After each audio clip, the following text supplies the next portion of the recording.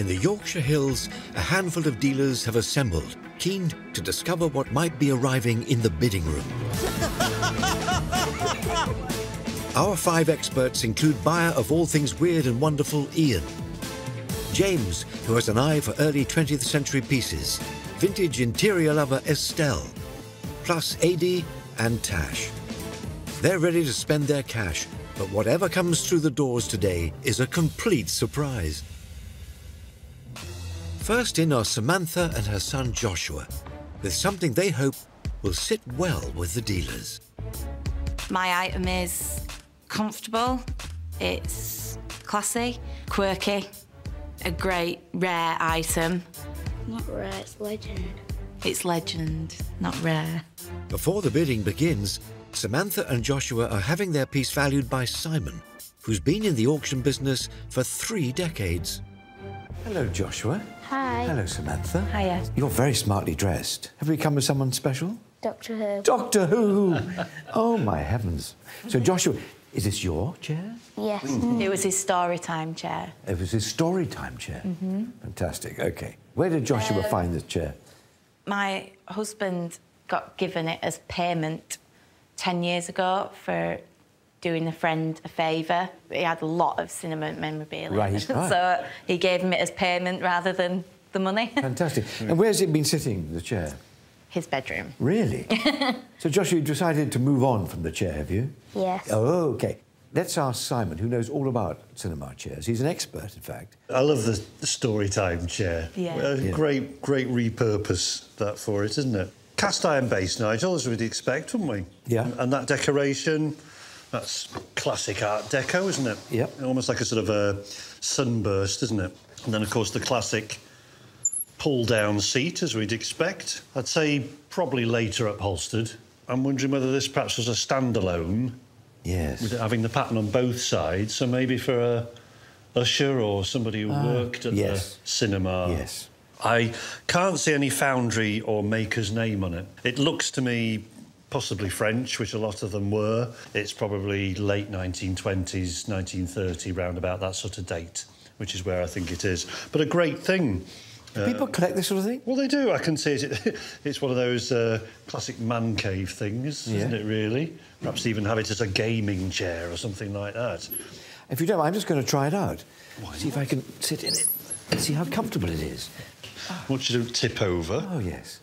Very nice. I like it. Yes. Joshua, that was a good thing to have stories told sitting in that chair, wasn't it? So, Joshua, now is the time to ask that very important question. Simon, how much is it worth? Ooh. I think, Joshua, you've got a great little item to take next door. I think all the dealers will really want to buy it off you. That's good. You've got to push them hard, though. So you tell them all the history about it. And I think, do you know what? I'm going to say you're going to get £100 to £150. Josh's face lit up. No, he didn't. So, Joshua, tell me, what are you going to do with £100 to £150? Save up to go to Wales. There's a lot of Doctor Who locations in Wales. Of course there are. We're going to have a recap of all the points so you can get the maximum price for this. So remember, it's Art Deco period, Art Deco. which is late 1920s, 1930s, cast iron base. We think it might be French. Point out this lovely Art Deco design on the ends. That's classic of the period. If they ask about the upholstery, say you think it might be later, it doesn't really matter, to be honest. And I'm sure, Joshua, you'll be able to push them to the limit. Yes. OK, stick to your guns. Make them go up and up and up. Thank you very much for bringing it in. I think it's a wonderful item. I wouldn't mind it myself. Thank you. Nice to meet you. Thank you. Bye. Simon valued the chair at £100 to £150. So I'm hoping Joshua has some tricks up his sleeves to get the bidders bidding. It's time for Samantha and Joshua to take on the dealers, including French furniture fan Adi and Tash, who loves well-designed but functional pieces. Hello. Hello, guys. Hi. How you doing? How are you? What's your names? Joshua. And Sam, my mum. You look a really cool dude. Yeah. Doctor Who. Oh! Very well done. Joshua, do you want to reveal what you've brought in today? Ah, thanks, Joshua. Is that a cinema chair? It is a cinema chair, yeah. That isn't just one cinema chair, is it? That is sweet. It's beautiful Art Deco, isn't it? Yeah, so it's obviously a cinema-related chair. Well, actually, Simon thought it might have been some usher's chair, you know, because the pattern on is on the both sides, rather than just the one side or none at all if it was in a row. Absolutely, yeah. So I'm thinking it's sort of 1930s, is that right? Simon says it was, yeah. Yeah. So, Joshua, what have you been using this chair for in your room? Story time.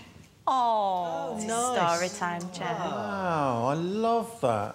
I do like this colour. It is a velour.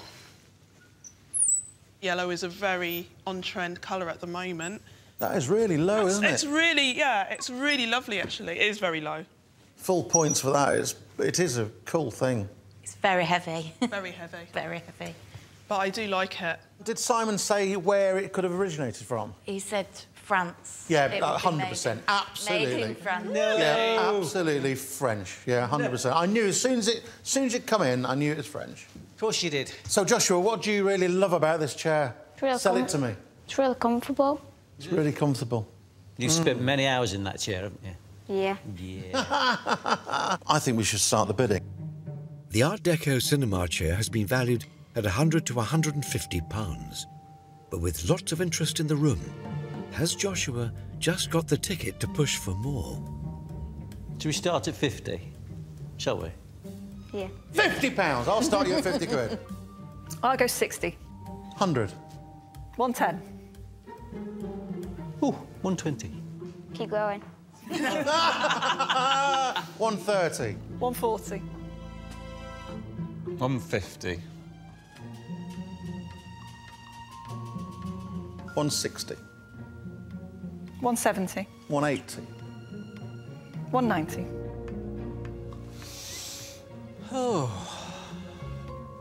Got us all working now, Josh. 200 quid. I mean, it is unusual with the double ends. Met my limit. I'm going to say I'm out. Sorry. I'm not going to do more than 200, I'm afraid. 210. I'm going to say I'm out at 210. Would you be happier at 220? So I'm out there. Sorry. What do you reckon? No. He said no. He's a hard man to deal with, isn't he? 250. I'll do 250, Joshua. Oh. Oh. We ain't going to do any more. I'll come back to you in a minute. I tell you what, I'll just go one more at 260. Oh, I don't want to go anymore. His little face lit up there. Do you see that face there?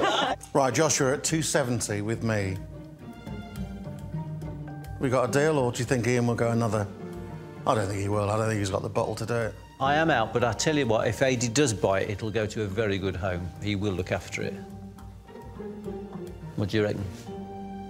Yeah, deal. Yeah. Yay! Shout to you. Thank you very I much. very nearly jumped in. I love it. Went fantastic, better than expected. Joshua got him to go quite a bit higher, didn't you? Yep. What did Simon value this at? 100 to 150. Are you happy with that sale, Joshua? Yeah. Yeah. Of course. It was only fair he sold it. I'm happy it's going to a good home. OK, both, thanks very much for coming in. Thank you very much. you. Thank Yeah, you. Very much. Have a lovely Thank time. you. Bye. Bye. It's kind of, I think it's more appealing than one if you had two stuck together, isn't it? Next to arrive is Karen, with some treasured possessions she's hoping will appeal to the dealer's softer side. The items I've brought along today are very collectible, German, and they're adorable. I really love the items and I hope the dealers do too. I'm in love already because they're poodles. And as you know, Simon, We have a poodle, and she's black, and so here we go. Yeah. I'm a terrible sucker. Yep, yep. Karen, welcome to the bidding room. Hello. You brought something gorgeous in. Do you have poodles? I don't know. Oh, you have these, unfortunately, though? But I do have those. Yes. Do you mind my asking how much you paid? It was just under £100. Just under £100? Yes, yes. OK. So that's about all you know about them? Yes. Okay, well... Apart from them being stiff. Yeah.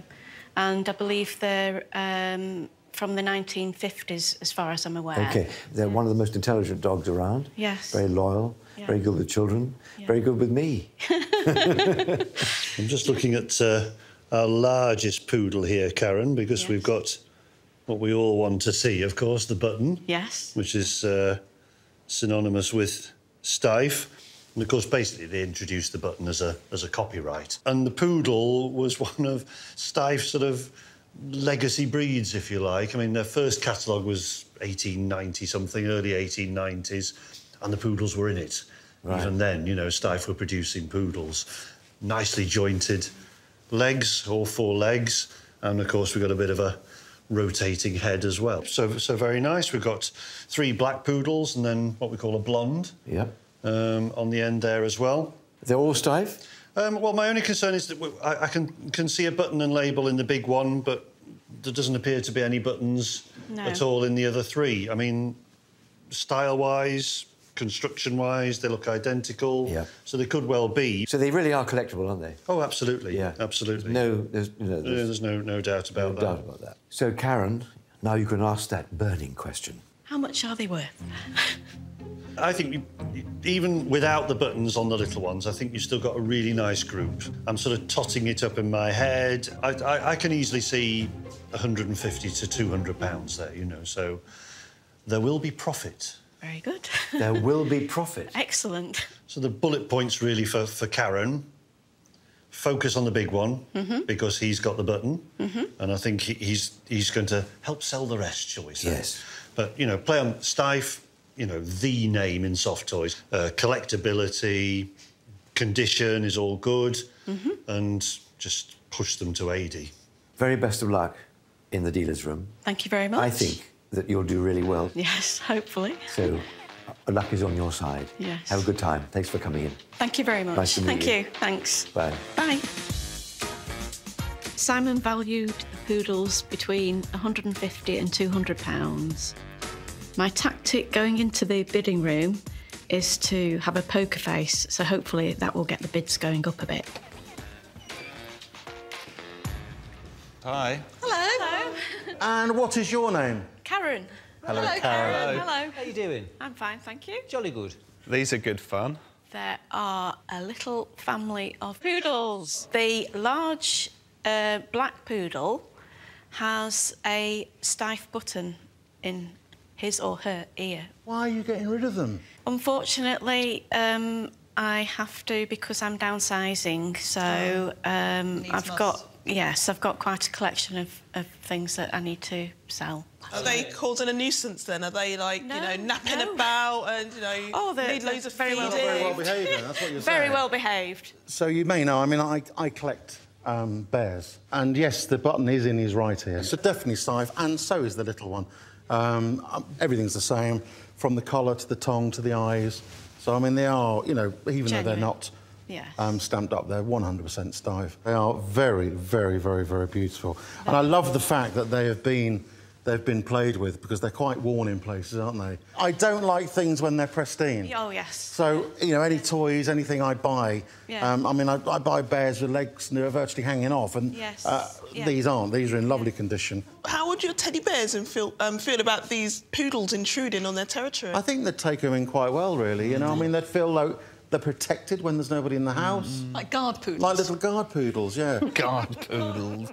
I'm taking a stab, because I say I don't normally buy poodles, but I'm guessing they are... I've got to date them. I'm guessing they're 40s. They are absolutely delightful. OK, well, let's crack on with the bidding now, guys. The set of poodles, thought to date from the mid-20th century, are valued at £150 to £200. But will any of the dealers buy at that price? I'll start the bidding at £80. I'll go 90. Unfortunately, no. That's far too low, I'm afraid. I'll go 100. They are in excellent condition for how old they are. 100 seems quite cheap, but I don't want to bid up against someone who probably needs to buy them, so I'm going to be out. I'm going to toodle off, I'm sorry. 120, is that? It's getting there slowly, very slowly. I'm out. You're out. Yeah, thank you. So it's just Tash then? I'm not going to be bidding anymore, I'm afraid. It's not my area. I like the little beige one, but... Come on, Karen, Karen, Karen, where have we got to be? What price have you got in your head? You know they're going to a good home. They're not going to be resold. 120 is probably what I would hope for the large poodle. Wow. I'll throw you in one more bid. I'll go to 180. And that's more than I wanted to pay. If I ever did sell them, I would sell them to somebody that was going to keep them and look after them. Sounds fair. Yes, it does, yes. Yes, I'm happy with that. Fantastic. Thank you very much indeed. Thank you. So Karen sells to AD for £180. That's 30 over expert Simon's lower valuation. Karen, absolutely fantastic items. You knew I was going to buy them. I'll give them a good home, I promise you. Thank you very much for bringing them in. Lovely to meet you, and bye! Thank you. Bye. Bye, darling. Bye. Bye. Thank you. Bye. I've really enjoyed it. It's been fascinating. It's been a really good experience. I'm really glad that the poodles have gone to AD because he clearly loved them. And it also means another addition to AD's extensive toy collection. Come on, what's the story with the teddies? I lost him. He was my first teddy, and I lost him for 40 years, and my mum and dad gave him me back for Christmas about 5 years ago. I was in a shop, and I bought him, and he was on a reject tin. Oh. And that was it. And now I've got hundreds. In our house, they're all sitting on the stairs. Then as you go across the landing, they're all in the landing. Then I've got probably 60 next to my bed. How do you get to your actual bed if you've got 60? Oh, no, I've got a proper little walkway to the bed. Then I've probably got 20 or 30 at work that keep looking after the office. Is there a word for, you know, being addicted to teddies? I don't think I'm addicted. I just No, really not love really. them. You just got to fight your way to your bed to get through. It's not that. Third into our Yorkshire HQ is Tim, with something he hopes will fire up the dealers. The item I brought in was brass. It's a very unusual shape and it had a domestic use. I think the dealers will like the item because it's unusual and it will test their knowledge. I've seen a few in my time. I bet you've seen a few. Yeah. They come around. Yeah, they do. You've got any ruffles that need to be coiffed? Lovely condition, though, isn't it? Gorgeous. Let's get Tim in. Thanks for coming to the bidding room. Delighted. Welcome. You brought some lovely little object here. Well, it's a goffering iron. Yep. And in the days when people would wear grandad shirts with collars, you would put a red hot poker into the iron and smooth the collar. I think I've seen a few in my time, but they're rather wonderful, aren't they? Fantastic. Lovely example of a goffering iron, and you're quite right with the purpose. Obviously, we'd have a heated poker, which would go in the top section there. This type was usually for detachable collars. Date-wise, I'd probably put this mid-1800s, 1850s, 60s, that kind of date. They are collectible, I'm sure. They all, you know, we always talk about sort of trends in the antique world, don't we? How things are in fashion and then not. But goffering irons, for some reason, they've always stayed in. Have they? Why? I don't know. It's just one of those. Good news. It's good news. It's because they're so different. Yeah. Why don't you have a go at asking that question, Tim? Yes, so, Simon, how much do you think it should fetch? Well, I mean, the early ones, the sort of 18th century, mid-18th century ones, can fetch many hundreds of pounds. I think my feeling on this one, Tim, is you should be looking at around the... I would think about 100 to 150, so if you have that sort of figure in mind, you won't be far That's what I had in mind. Yeah, well, there we go. That's perfect. What will you do with that money, Tim? Well, I am a bell ringer at a local church, believe it or not, and we are launching a Ring a Bell Day to support cancer charities. Fantastic. So I want to use the money to buy lots of small bells we can resell. Fantastic. Nice to meet you. And very nice to meet you too. The very, very best of luck. Thank you very much. And I think you'll do really well. Thanks. Bye. Bye. I had a bell on my bike. Do you ring that? I hope the goffering iron was worth around £100, and Simon thought between 100 and 150. I'll be pleased if we get that. I think I'm a reasonable salesman. I shan't get hot under the collar over the bidding. Hello. Hello. Hello. Hello. Hello, and what's your name? I'm Tim. Hello, Tim. Hello, Tim. Would you like to reveal what's underneath the cloth, please? I would. Ooh. Exciting times. Oh! Oh, my goodness. What on earth is it? Domestic item, Victorian times. Is this something to do with cigars? No. Now, I'm setting the standards by wearing a shirt and a tie. Is it something that can be used today? Well, it could be, but unlikely. Would it help if we got up and held it? Feel free. Do I need... I don't think it will help, though. No, it does...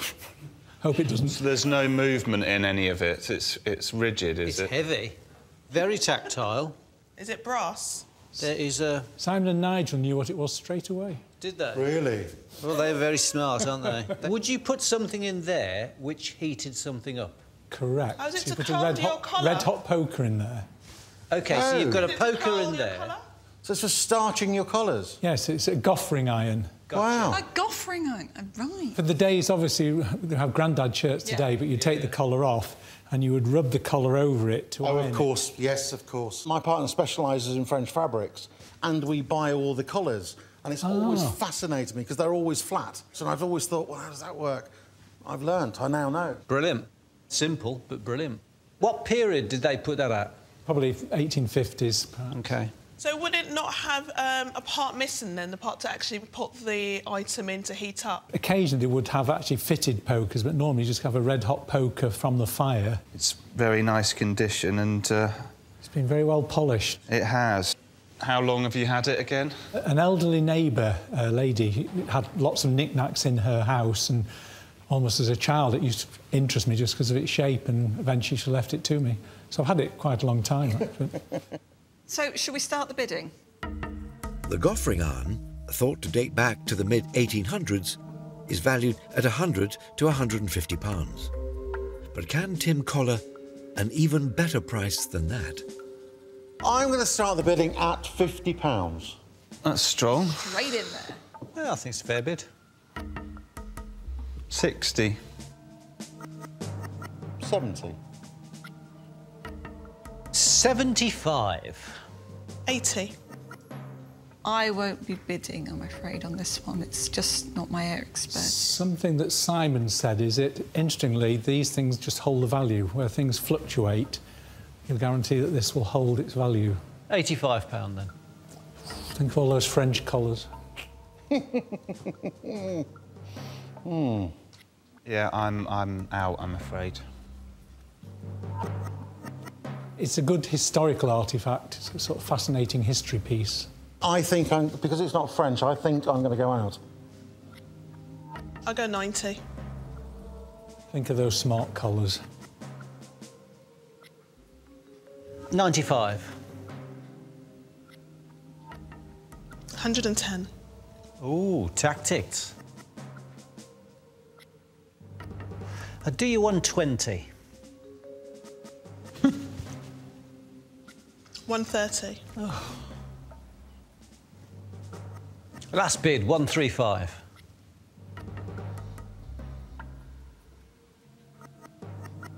No. Sure? Yeah. Oh, you surprised me there. Did I? Would you push it to 150? No. I think that's enough for that. I'll go 135. Are you sure? Yeah. Fantastic. Fantastic. Brilliant.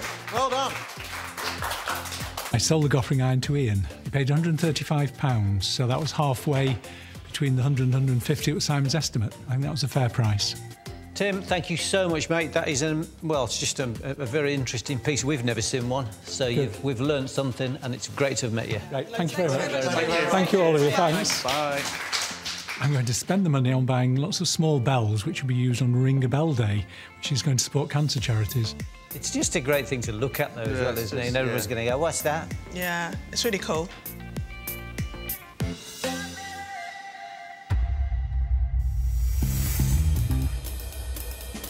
Next, Geraldine has a family heirloom.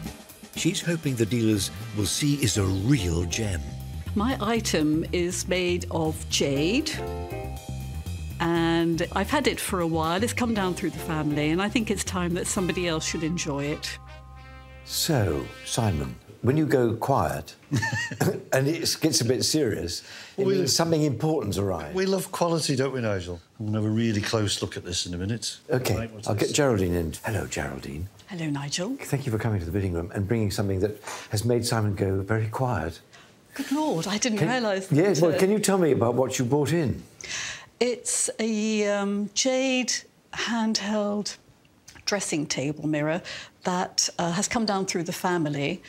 One of my great-aunts, she sort of mixed with the sort of aristocracy in Belgium. She had lots of very pretty things. And that's the extent of what you know about it?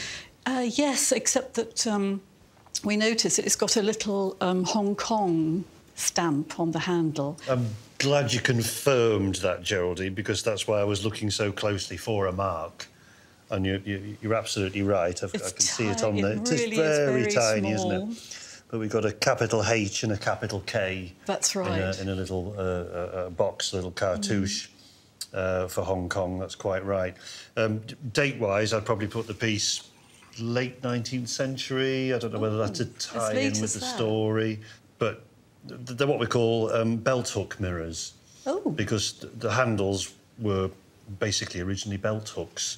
Hence the nick in there for the dragon's head, you may have noticed. So is that actually broken, Simon? No, that's as it should be, and no, that's absolutely fine.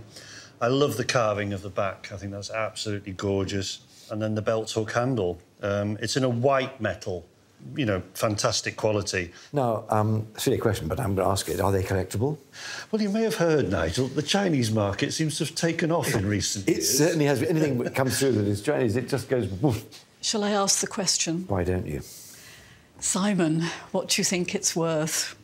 It is worth quite a bit of money, Geraldine, to be honest. And if I had it in my auction room and you were my client, I would be advising you to pop a reserve price on it to protect it. And that reserve price would be £3,000. Pardon? £3,000. £3,000. Seriously? Absolutely, absolutely. Would you advise, Geraldine, if it doesn't get to that, to keep it? It's Geraldine's decision at the end of the day. To be honest, if you don't get bid 2005, 2007, somewhere around there, then think long and hard before making a decision. What were you expecting? I thought I'd be lucky to get £160. So when you said that figure, Simon, wow. Thank you so much for bringing this in. I've loved it. It's a real treat. Thank you very much. And good luck there, and stick to your guns. I will do. OK, good luck. So now it's over to the dealers, isn't it? We just don't know what's going to come through, do we? And then this pops up. I'm absolutely over the moon that my little mirror is worth so much money. Simon pointed out not to be tempted to sell it for less than it's actually worth. Hello. Hello. Hello. Hello. That looks very lovely. I like the look of that. So what's your name?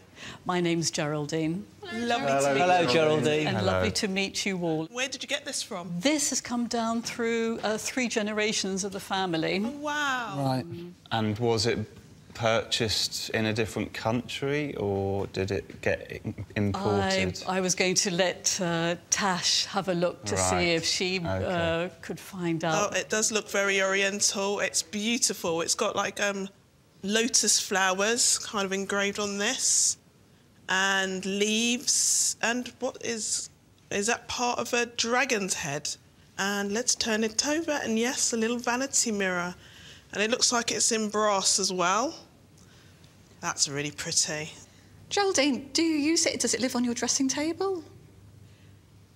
I'm ashamed to say it's been gathering dust on a dressing table for the last, well, 3.5 years. Geraldine, this is quite a special little mirror, isn't it? The quality is just bang on, isn't it? What did Simon have to say about it? Well, why don't we ask him ourselves? Oh, here he is. Hello. The great man. Lee. Do you know what? I didn't even know Simon was real. No, I didn't either. I was just having a cup of tea. Oh, crikey. Oh. Well, anyway, welcome to the bidding room, Simon. Yes. I take it you've all had a chance to look at Geraldine's treasure. It's an item we see very rarely at auction, to be honest. What you're looking at is a Chinese jade hand mirror set in white metal, dating from probably the late 1800s.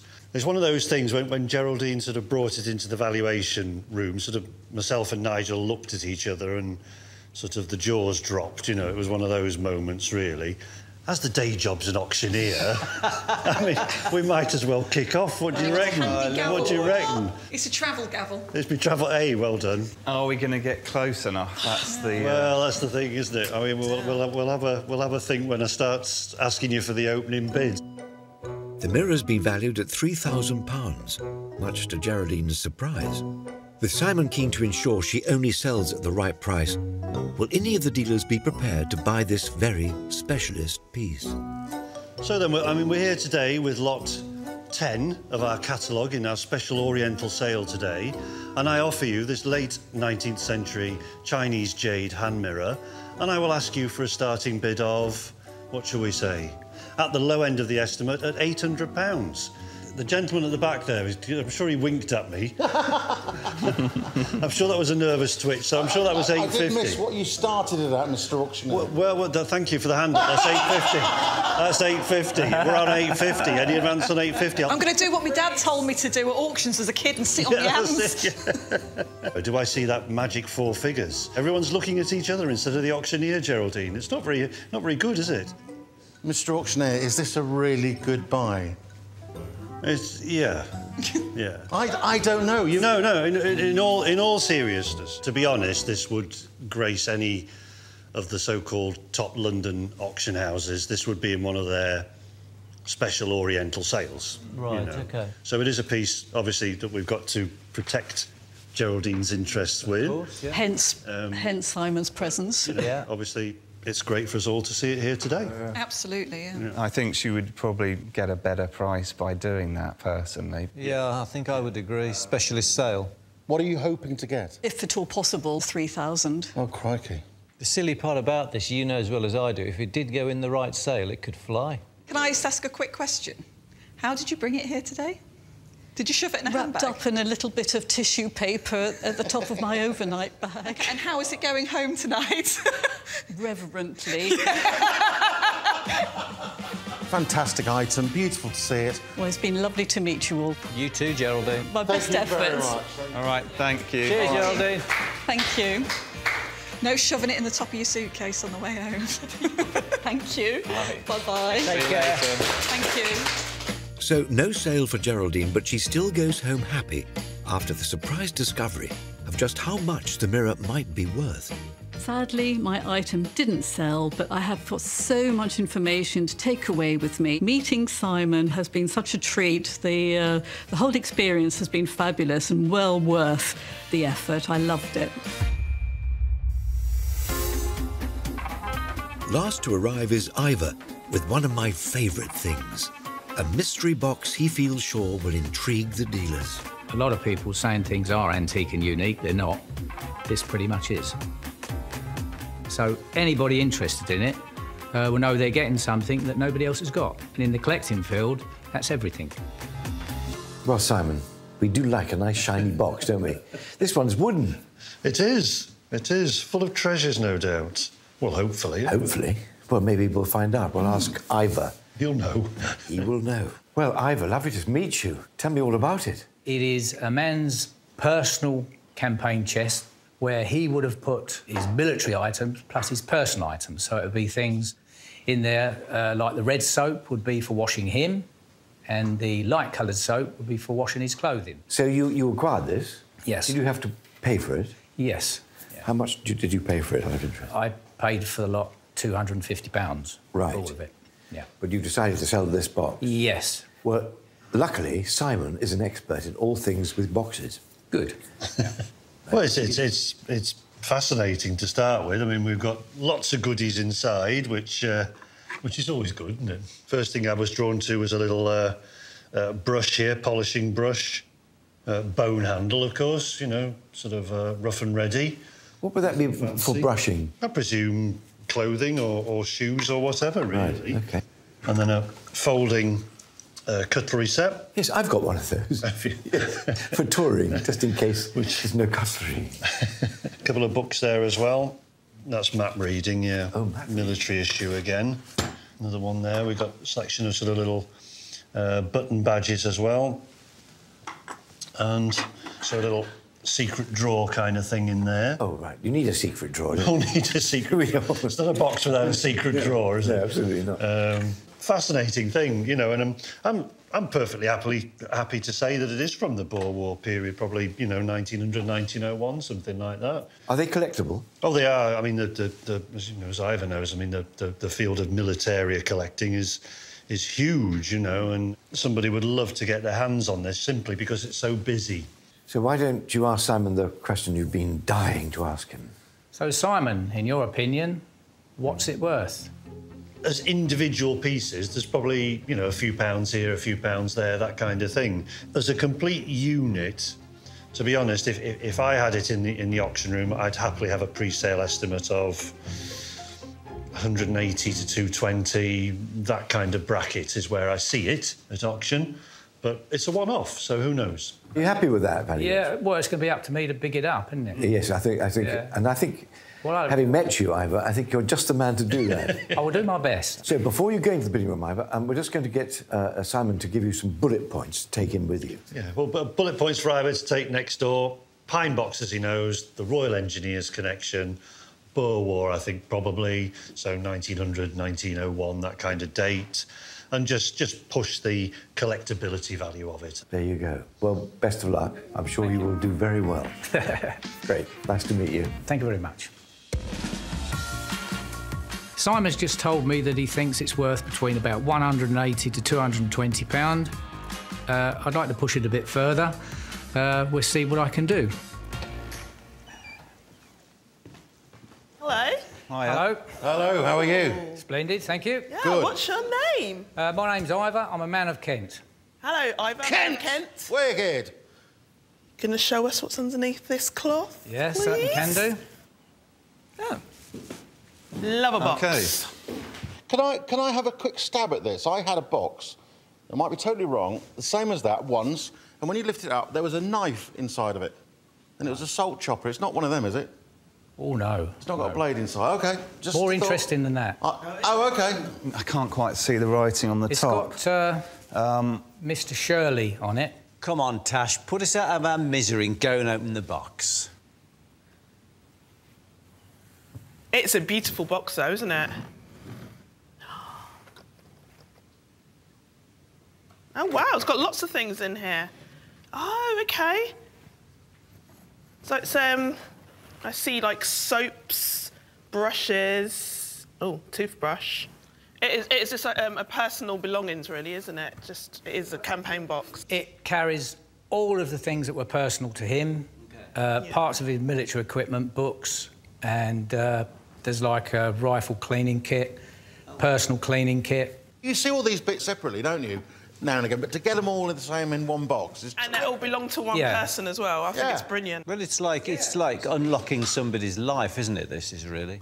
It's a treasure chest of going back... beautiful box. 100 years, yeah. Really beautiful box. Yeah. But Ivor, I've got to give you a bit of a heads up. Yeah. Right, so Ian will buy it and flip it for a tenner's profit. Tash will split it all up and sell it all individually for pennies. Estelle will paint it orange. She probably will. James will go, well, I don't know what to do with this, and research it. And, you know, but I will love it, treasure it, and put it on my RF base. So, can we, please, kick off the bidding? The campaign box, thought to date back to the Boer War, is valued at £180 to £220. With the battle lines drawn by Adi, can Ivor top that figure? I'm going to kick it off with 100 quid. Strong. 120. 130. 150. 160. 170. I'm going to leave it to the guys to fight it out. 180. Keep going. 190. You're a bit quiet, Ian. All right, well, let's crack on a little bit further then. £200.